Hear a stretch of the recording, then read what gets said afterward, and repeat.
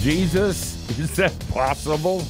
And if so, what does that mean for us? Let's talk about it with Jared Wilson on Steve Brown, etc. He's an old white guy, an author, broadcaster, and seminary professor who's sick of religion. And he's brought friends. Please welcome Steve Brown, etc. Hey, we're so glad you're here, that you would take time from your busy day or evening or morning and spend it with us is a high and holy compliment, and a compliment to you about your taste, about what your proclivities are. You're probably as weird as we are. At any rate, we're glad you're here. If in case you were wondering, I'm Steve, the aforementioned old white guy. Matthew Porter, our executive producer, is here. He's the type of friend you would probably call to get bailed out of jail. I would do that. I would do that for any one of you. Well, I'm not planning on going anytime Nobody soon. plans. You're pretty safe. These things just happen. But yeah, they do. And our producer, Jinx, is in his little glass booth. He's the type of friend who was probably involved with your getting in jail. And our one-man IT department, John Myers, is in the tech bunker. John says a good friend will help you bury the body, but a great friend will help you manage the cables. And Dr. George Bingham is the president of Key Life. George says Facebook is essentially the iron lung of friendships. And, of course, Kathy Wyatt, soft feminine side of the program here. And she is indeed a friend of Key Life, and us, too. Well, that was nice. I know I it was waiting nice. for the kicker. There felt was cautious no to me. kicker. It was just going to be a nice Well, but you don't thing write to them. say. That's right. Matthew You're writes the them, so cake- I was You're waiting the for the kicker, kicker. not the. And when they're good, I take credit. When they're bad, he gets the credit. That is How it true. works. This You do works, man. I'll tell you. We have a great guest, and he's one of our favorite. He's been on several times. A lot of our guests refuse to come back, but Jared has Hadn't learned a thing. said, you hadn't learned a thing.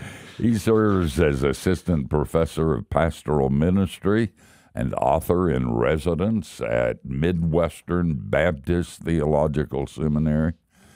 As I've said on numerous occasions, Baptists are like weeds. They're everywhere, and you can't get rid of them. He's a pastor and director of the Pastoral Training Center at Liberty Baptist Church in Kansas City, Missouri. He's also an award-winning author, and he's written more than 20 books. Every time he burps, they publish it. And his newest book, which I hold in my nicotine-stained fingers, is titled Friendship with a Friend of Sinners: The Remarkable Possibility of Closeness with Christ. Jared, thanks for being with us. We appreciate that.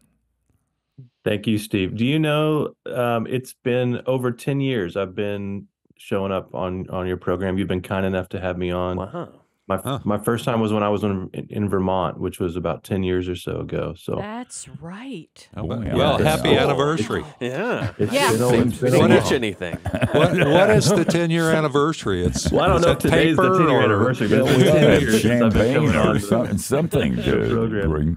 to bring. Kathy should make cupcakes. There you go. Yeah. Jared and I She's were the kicker, talking not the before kicker. the program, and I said, he's kind of, well, I hate the word authentic, but authentic and stupid works. If you, he says things that you ought not put in a book about himself. And I told him that I have the same stuff. I'm just not going to tell people in a book. And he said, no, that would be multi-volumes. I get no respect from anybody around here. What does it mean to be a friend with Jesus? Does that mean we get him off the altar and out of the liturgy and away from the formality of a worship service and have a beer with him? I'm now a half second away from getting in trouble with my employer. This is a record, a show record for me. I don't think it means no pushing Christ out of our liturgy and out of the formal worship service. Like a lot of folks of my generation, at least, and I think maybe even before that, I grew up hearing the cliche that Christianity is not a religion; it's a relationship. I don't know. You've heard that, right? Oh, only 8 billion times.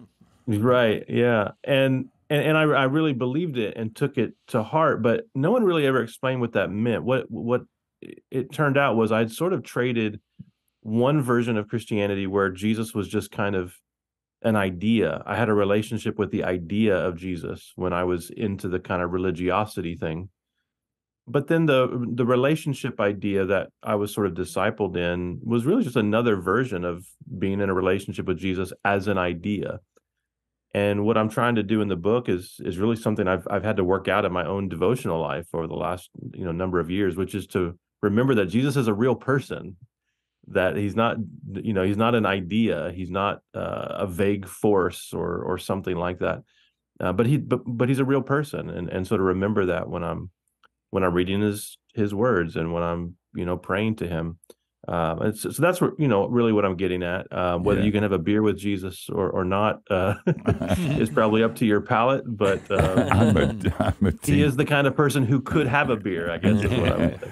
I'm a teetotaler, and I just got back from the Cove, the Graham Training Center in North Carolina. I go up there fairly often, and in the early days, I went with Richard Pratt. And they would put us in a really nice hotel, the Grove Park Inn, and then we'd have the sessions in the chapel at the Cove. Now, they've built hotels, and there's a conference center, and it's a magnificent place. But in the early days, it was pretty minimal. And Richard and I were having dinner, and he said, you know what I would like? And I said, no, Richard, what would you like? He said, I would like a beer. He said, but I can't put a beer on Billy Graham's tab. And I said, listen, he thinks I drink, so put it on my tab, and it'll pass. So I didn't drink it, but he drank the beer, and I put it on my tab, and nobody said anything because they expected that if I weren't drinking, I'd be a drunk. And so at any rate, John 15:15. That's a great text. And we kind of skip over it. And he said, you're my friends. Yeah, I want to take that text as seriously as possible. I think many times we kind of jump ahead, or at least I have in my life. We jump ahead to sort of, Paul's language about, being a bondservant of Christ. And certainly Jesus is our master. We are disciples of him, and he is God. So we obey him and honor him and submit to him. And yet Jesus himself, out of his own mouth to his disciples, says, I don't call you servants. I call you friends. And that just revolutionizes, for me, my understanding of his disposition towards me. I think it's right to think of myself as one who is subservient or submissive to Jesus, and yet he doesn't treat me like an employer-employee relationship or master-servant relationship. He treats me as a good older brother or as a friend, as he says there. And so I just want to take him, at his word that he calls us friends. The book of Hebrews says he's not ashamed to call us his brothers and sisters. I want to believe Jesus when he says that, and then just try to tease out as much of what that means as possible. What kind of friend is Jesus? That's the kind of question I'm trying to answer. Is he like us? Is he not like us? Is he a good friend? If he's a good friend, how good a friend is he? He's going to bail you out of jail, or is he going to go like, I knew that guy was like that? Did you? You had And we maybe won't have time to tell the whole story before we get into the break, but we'll do it on the other side. But you can start it. You had kind of a personal experience that radically changed you, didn't you? I did. Yeah, it was a guest bedroom of our home in Nashville, Tennessee, about 20 or so years ago, and I was at the end of my rope, and depressed, full of despair, suicidal, the whole thing. And my experience of the Spirit of Christ, just one fateful night, just praying my guts out, crying into the carpet of the floor. It upended everything that I had thought about how God thought of me and how Christ relates to me. And that's been, all of my ministry since then has been in the wake, really, of that experience. I had an experience like that too, similar, when I was so depressed and told God, I don't like what I'm doing. I'm tired all the time. I don't like these people. I want to get out of it, or I got to do it until I die. And I'd rather die. And that was an experience of friendship too. He came. Yep. Said, you don't have to do this anymore. And I said, you're kidding. He said, no, you're free. And the next morning I resigned, and now I'm a spiritual giant. Guys, that and other lies when we come back. Don't go anywhere.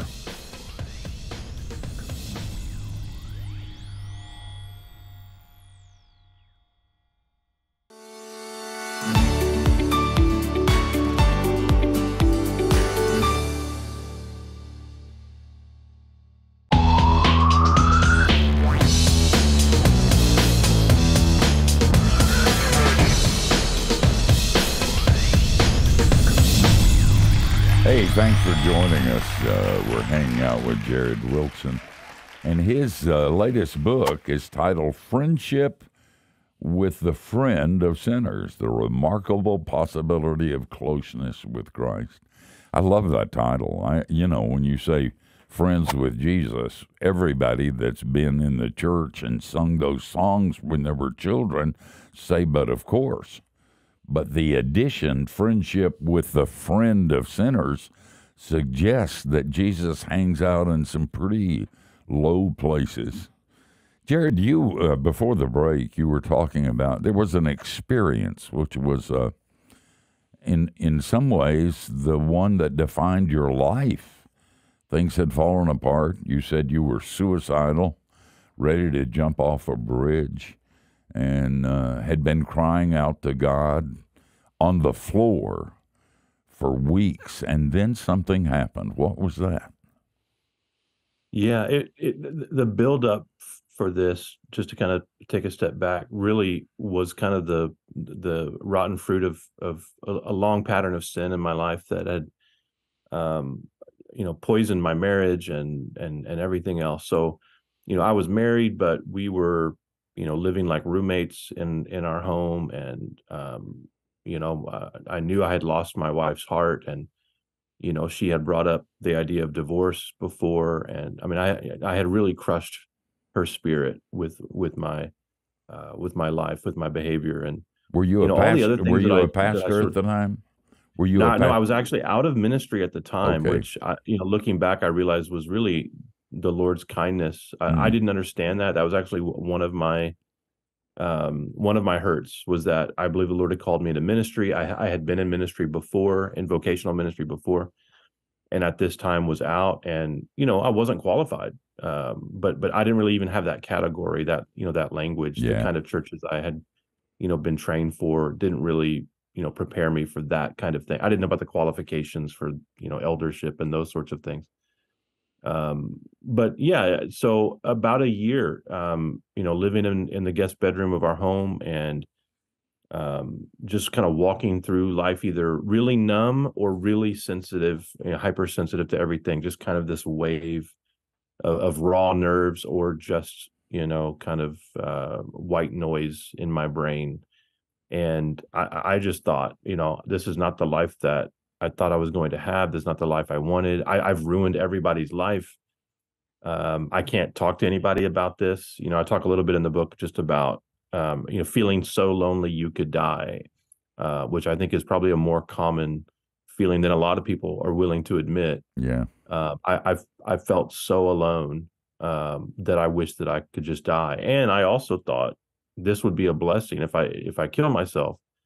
I've ruined my wife's life. Now I would make it better if I was gone, because depression, plays it plays with your mind. It's like a funhouse mirror. It distorts things, and so I'm hearing the whisper of the enemy about how this would be a good thing, and I'm thinking about it constantly. And every night I'm begging God to give me some reason to keep going, or just to fix it. Lots of prayers for some kind of miracle, for something that I know is beyond my ability.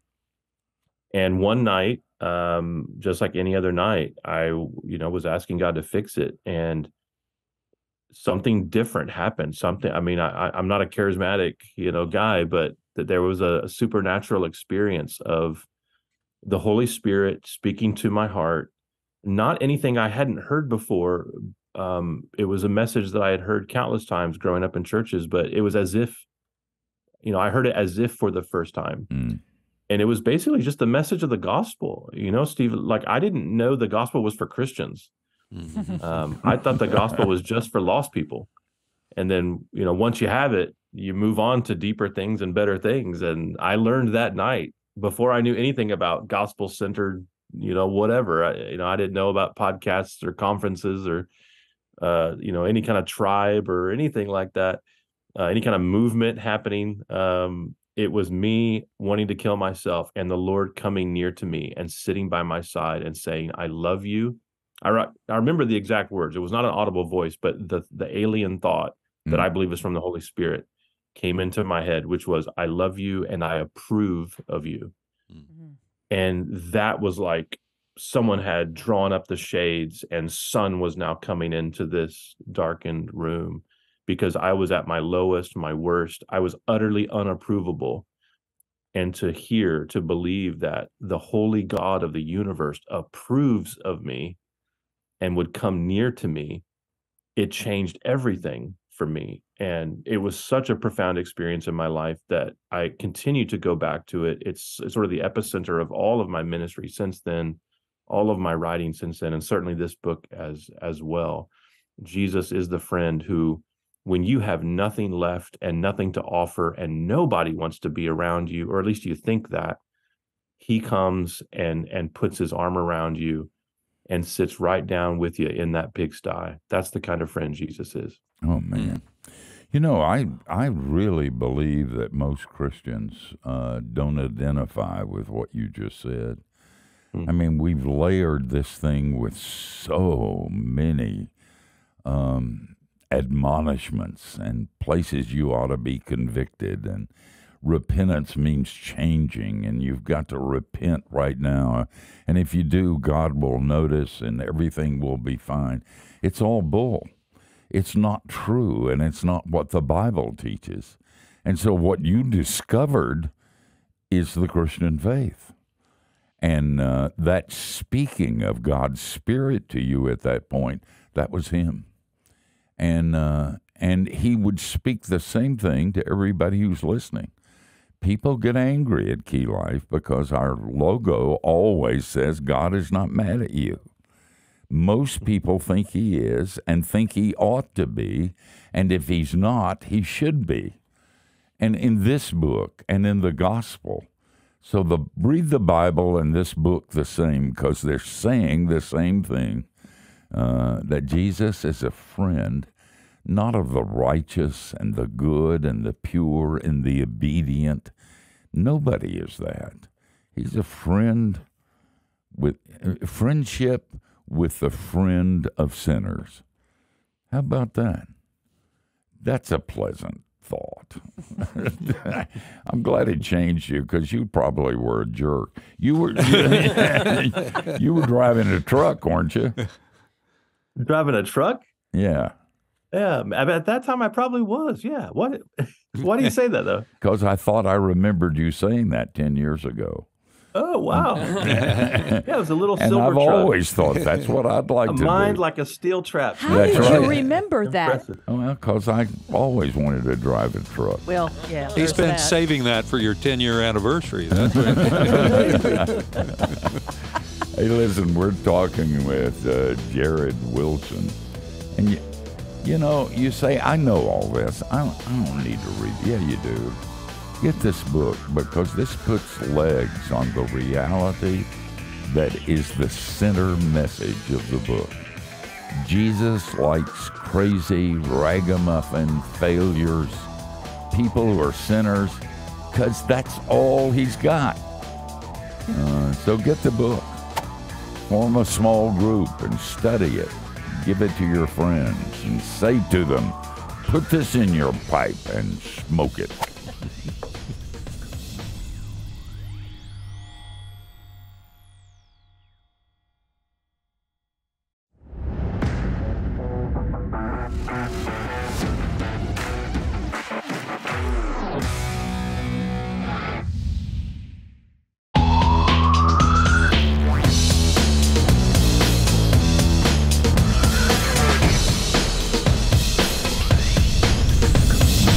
We're hanging out with our friend Jared Wilson, and his book is Friendship with the Friend of Sinners, The Remarkable Possibility of Closeness with Christ. You can keep up with Jared at Jared C. Wilson. What does the C stand for? It stands for Coy. It was my grandfather's name. Oh, Coy, cool. C-O-Y. Jared, but don't put Coy in because you won't get him. It's jaredcwilson.com and on Twitter and Instagram at Jared C. Wilson. Jared, you talked about the John 15:15, and there's different ways of understanding our relationship with Christ. And, the slave master, I think we can get that because you're like, right, look, I'm just lucky to get in the door. I'm just going to keep my head down, work really, really hard because I don't even deserve this. I can, at least personally, I can wrap my head around that. You're like, yeah, just thanks. Hey, thanks for letting me be on the team. But the thing of friendship, it's an added level of challenge for us to really fully embrace that. Why is that? What is the specific thing? And I know we have a problem with it because you wrote a book to address it. Why do we resist that invitation from him? Yeah, I think, the large portion of it is a spiritual issue, which is just that our flesh yearns for law. Our brain understands, because of the world we live in and the environments that we swim in, that performance and production and earning and merit is just how things work, right? Quote unquote, this is just how things work. I do a good job, I get a good grade. I do a good job, I get a raise, what have you. But then just internally, I think it just makes sense to our fleshly bent that the way God would relate to us is as someone who is withholding his approval until we achieve certain things for him or perform a certain way. And so to orient around, the fullness of the good news, to really see the news is actually good and not business as usual, I think it just takes a serious recalibration. It takes, in a way, I mean, the repentance that we need is actually to repent of our works righteousness, to repent of this idea that, God is holding out on us, this idea that we're kind of earning credit with him, and actually humble ourselves enough to say that this is all of grace, that he really does come near to us. He really does clothe us in his righteousness. Before the break, Steve was talking about, the response that you get to saying God's not mad at you. I remember when a member of my church came up to me after my sermon and he said, Jared, God's never disappointed in you. And it just took me aback and thought, well, what heresy is this? Because That's right. I've lived all of my life feeling like God was disappointed in me. And And as he sort of explained it out, in the moment I wasn't totally believing it, but he said to imply that God is, disappointed in you is to suggest somehow he's surprised by you, or, that he is surprised by the kind of person you are or the things that you would do. And I thought, that makes a lot of sense. And it's taken a while for that to settle in with me. Oh, yeah. And in my more unguarded moments, I struggle to believe it. But when I'm really looking at his word and seeing what he is saying about me and about himself in relation to me, I really believe he's not angry. The wrath has been satisfied by Christ totally at the cross. And not only that, he's not even disappointed in me. I'm as big a dirtbag as he knew I was. There's nothing I can do to where he would say, I had no idea you were like this. Right? I thought you were an asset to the organization. Clearly, So you've fulfilled your potential. potential. I'm a liability, and he's brought me on because of that. Mm. I was speaking at a conference one time and had a Q&A at the end, and I've been saying God's not angry at you if you're a believer. And the first guy said, and he was quite angry with me, and said, I think you're wrong. He is angry at me. And he said, and I'm glad. And I said in my pastoral way, sir, you're a fruitcake. There's something wrong with you. You're kind of weird. He said, no, that's what keeps me straight is the awareness that Jesus is ticked. There's a fear that if he wasn't disappointed, then would I even have a motivation to go further? It's like, a better one, healthier one, biblical one. And the only one that works, by the way, because I've done it both ways. I'm old. There isn't anything you've tried I haven't tried several times. And I've done the rule thing and fairly good at faking it. But I knew at night when I would go to bed that that's exactly what it was. And I was in serious trouble because God is big and scary. In fact, if you've never stood before God and been afraid, you're worshiping an idol. But if you've never stood before God and been loved and you knew you didn't deserve it, you're worshiping an idol too. And you got to get this book. It's so good by Jared Wilson.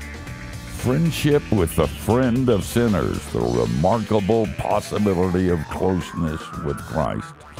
And if you're sitting there and you're saying what my dumb friend said, he's angry and I'm glad, don't you touch this dial. You need everything we're going to say on the other side of the break. And if you turn it off, you'll get the fever and die.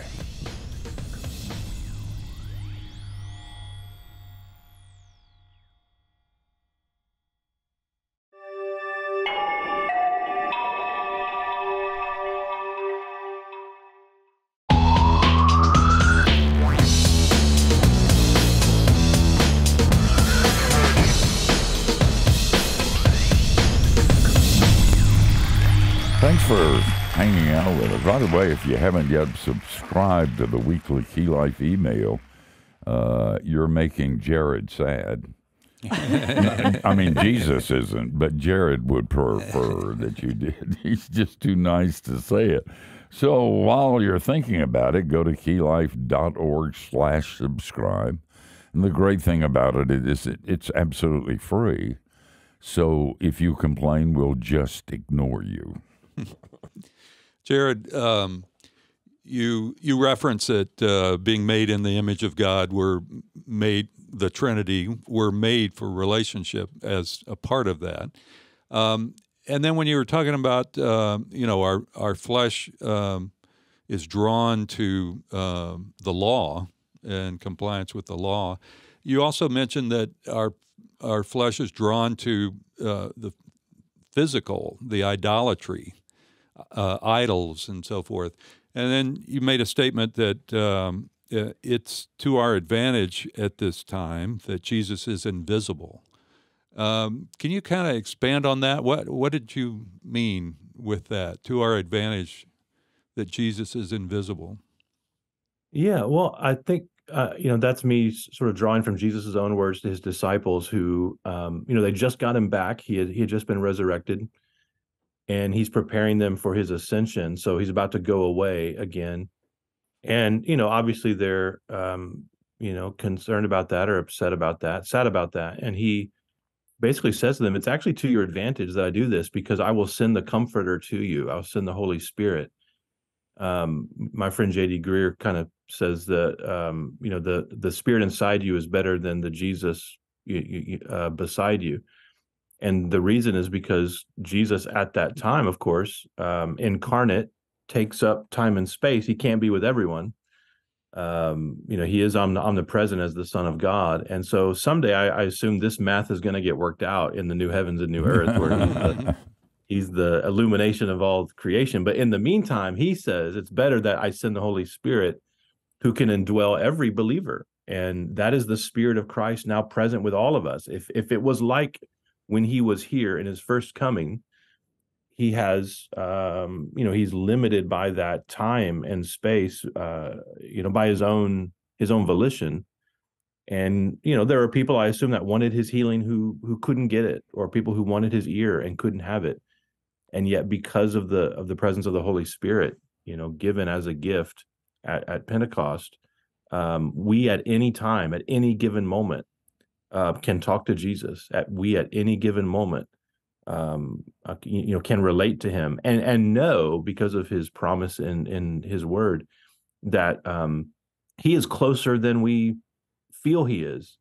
There are numerous times, if not most times, where I do not feel close to Jesus.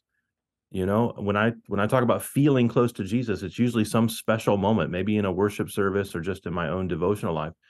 So I don't, most of the time feel close to him. And yet, because I know I'm united with him by faith and seated with him in the heavenly places and hidden with him in God, Paul says, then he is closer than my next breath. He's closer than I feel that he is.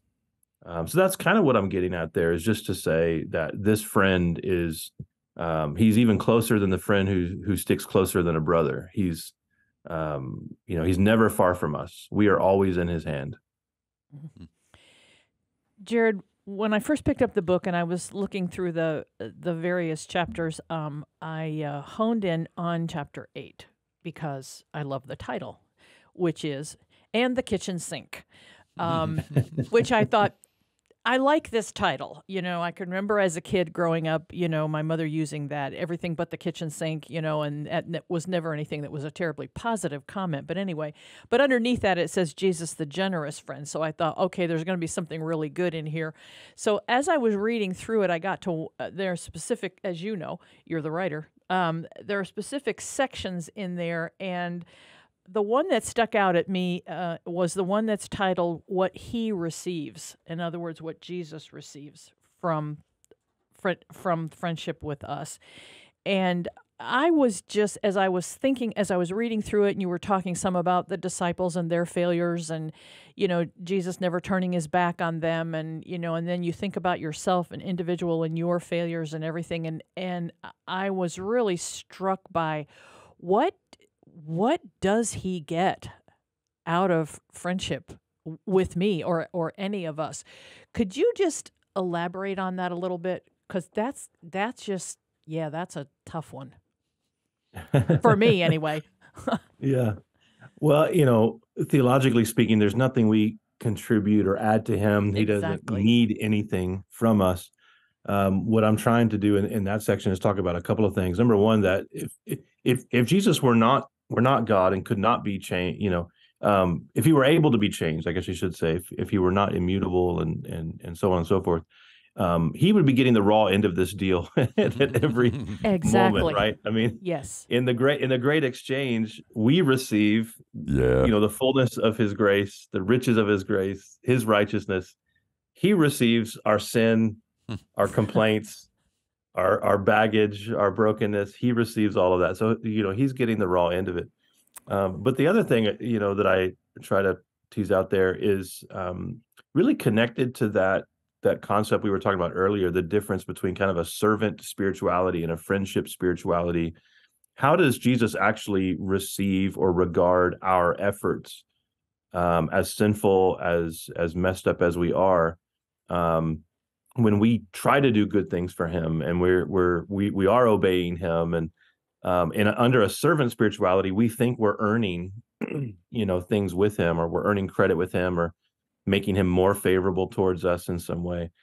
Under a friendship spirituality, what we understand is that there's nothing that we can do to make him better or bigger or more glorious, and yet he receives all of these stupid, meager efforts as if they are riches themselves. And the illustration I use is kind of like when you have a small child who, your little son or daughter is playing out in the yard, and they come inside with a handful of weeds that they have pulled up, and they give it to you like they're giving you some kind of bouquet, right? Or they've drawn some, messy, disorganized, who knows what this is, Rorschach, ink blot of a work of art, and they give it to you. What do you do, right? When they do that, you don't say, "You idiot, these are weeds," right? You say, "These aren't flowers. Are you some kind of moron?" Or like, "What even is this piece of art?" It's a piece of junk. No, we don't do that. We take those weeds, we put them in a vase, we put water in there, we put it up on the counter, and we say, "Oh, thank you so much. This is so sweet." We take that stupid artwork and we put it up on the refrigerator. We put the magnets in there. I've even got one framed. I have no idea what the drawing is, but something my daughter did when she was little. Yep. And I thought, this looks kind of cool. I framed it, put it in my office. She said it's upside down. That's how the Lord, I think, treats our efforts for him. Oh, man. Jared, you are such a benediction. We love you, and we love the books that you write. And we love having you as our guest. I hope you'll continue to go against your better nature and return with us on Steve Brown, etc. Jared, God bless you. We rise up and call you blessed. Thank you all. Thanks for having me. Thanks. Guys, we're going to come back. Don't go.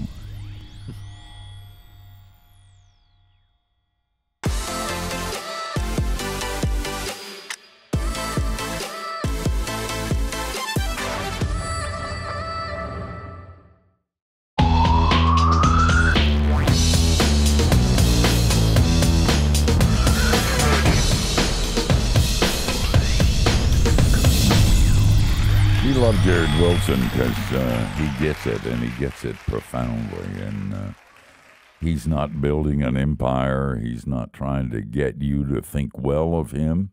He's simply overwhelmed with the grace of God, and it blows him away, and he can't stop talking about it. And thank heavens he talks and writes well.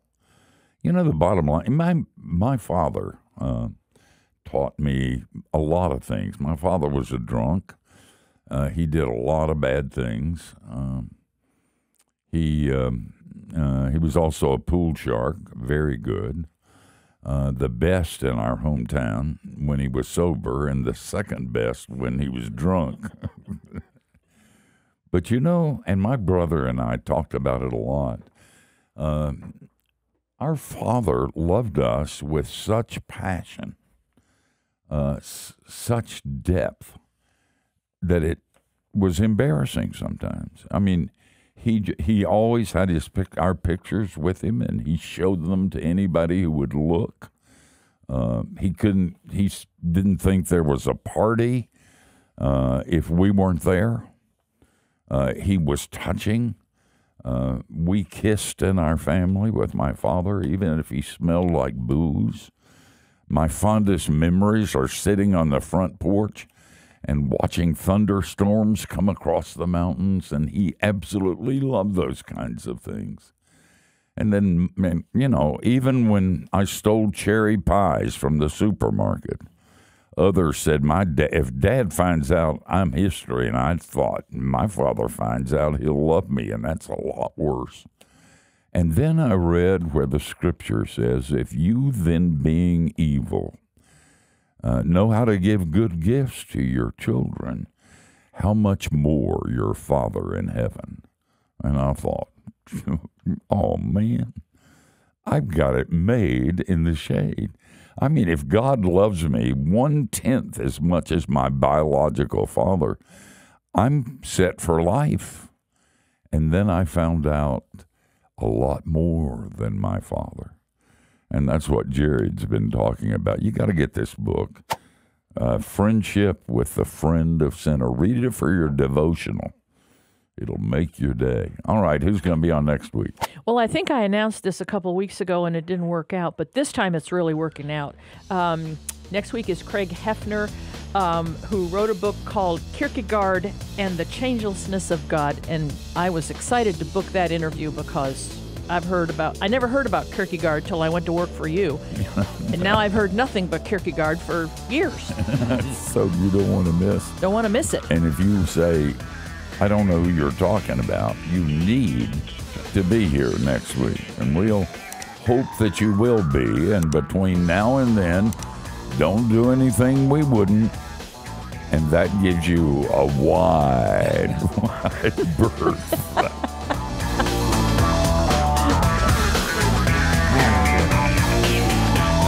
Jesus is going like this. And he doesn't mean make it last longer. Yeah, right.